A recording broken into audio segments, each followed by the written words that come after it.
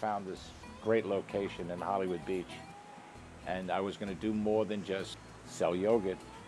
I wanted to sell smoothies that were healthy for you, and a great Italian coffee, cappuccinos and espressos, and fresh juices.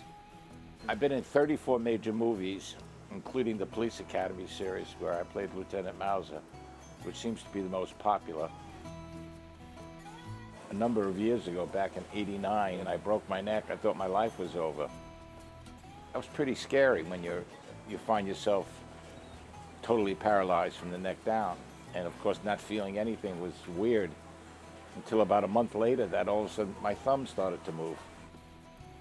And slowly but surely, over months, my toe moved, my this moved, my neck moved, my this moved a little bit.